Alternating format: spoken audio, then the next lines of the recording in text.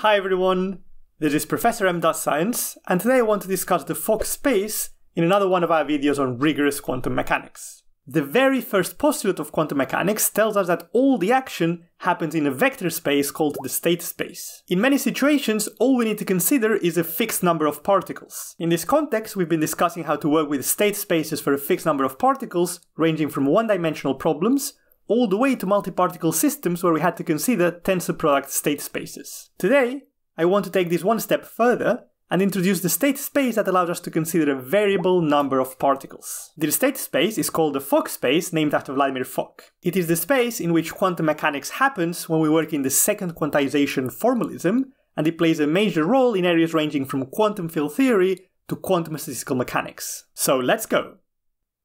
Today's video is mostly about definitions, but bear with me because they are quite specific and it is easy to get them mixed up. Consider a system of n identical quantum particles whose states are given in the occupation number representation by listing the number of particles in each single particle state as written here.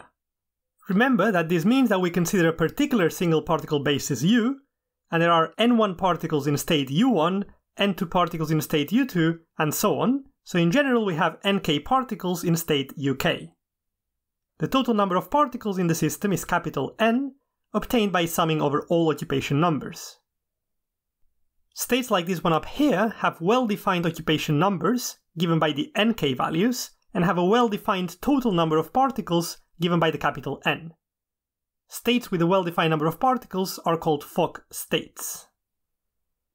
You will remember from the video on the symmetrization postulate that for bosons, the state space to which these Foc States belong to is made of totally symmetric kets of n particles, and we call this subspace V+.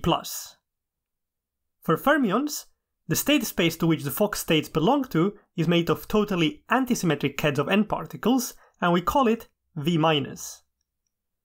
We will represent the collective state space of a system of identical particles, whether it is made of bosons or fermions, by a calligraphic F with a capital N subindex, indicating the total number of particles n in the system. For example, F1 is the state space of a single particle, F2 is the state space of two particle systems, and so on. And importantly for what follows, we're also going to define F0 as the space containing 0 particles. We're now ready to define the Fock space. We write it with a calligraphic F without any subindex, and it is the state space formed by the direct sum of the state spaces associated with 0 particles, 1 particle, 2 particles, and so on. First, a quick refresher of direct sums of vector spaces. For the vector space Vp of dimension p, and the second one Vq of dimension q, then the direct sum of Vp and Vq is another vector space of dimension p plus q. If p is a vector in Vp and q is a vector in Vq, then the direct sum space is spanned by all linear combinations of a vector from space Vp and one from space Vq. As such, a basis for Vp plus q is simply obtained by combining the individual bases for Vp and Vq. So what does this mean for the Fock space? It is the space spanned by the occupation number states for all possible numbers of particles. As such, we can form a basis of the Fock space by combining the bases of all individual Fn spaces.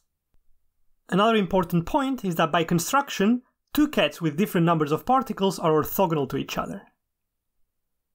Remembering that the Fock state has a fixed number of particles, then we see that the Fock state is simply a state that belongs to a subspace Fn of the Fock space. As we will see in many other videos, a very important Fock state is the so-called vacuum state, which corresponds to 0 particles. We denote it by a bracket with the label 0, and it is the state belonging to the one-dimensional state space F0. The power of Fock space is that it allows us to go beyond the fixed number of particles that Fock states describe. We can do that by forming linear superpositions of states corresponding to different numbers of particles. A simple example is this state here, in which I am using the simplified notation where we only include the occupation numbers of the occupied states, apart from the vacuum state, which is always 0. So in this language, this is a state that is a superposition state of the vacuum state, a single particle state, and a two-particle state in which the two particles occupy two different states. The state has some amplitude of having 0 particles, some of having 1 particle, and some of having 2 particles. A state like this one is a very clear example of how Fock space allows us to treat systems with a variable number of particles. So to finish, let's ask again, why do we care about Fock space? There are two main reasons. The first is that it provides a very natural language to describe physical situations in which there is a variable number of particles. The two best known examples of this are on the one hand quantum field theory, the relativistic theory of quantum mechanics, where for example we have creation and annihilation of particles and antiparticles, and on the other hand quantum statistical mechanics, where a system can be in equilibrium with a particle reservoir with which it exchanges particles and is described within the grand canonical ensemble. The second is a more practical reason. Fock space is a very useful mathematical tool to describe systems with a fixed number of particles, in which during the calculation we may allow for the number of particles to change, but at the end of the calculation we always recover the fixed number of particles we started with. In this context, Fock space provides a very natural language to study systems of identical particles. This is because the resulting mathematics is much simpler when compared to the many terms that one has to deal with if we instead use the symmetrized permanents or anti-symmetrized Slater determinants that I introduced in the video on the symmetrization postulate. The very last thing I want to mention is that given the structure of Fock space, it will be essential to study the operators that allow us to change the number of particles, as these operators will allow us to navigate the Fock space. These operators are called creation and annihilation operators for obvious reasons, and I encourage you to check out the corresponding videos linked in the description. Putting together the occupation number representation in Fock space with these operators forms the basis of the formalism known as second quantization.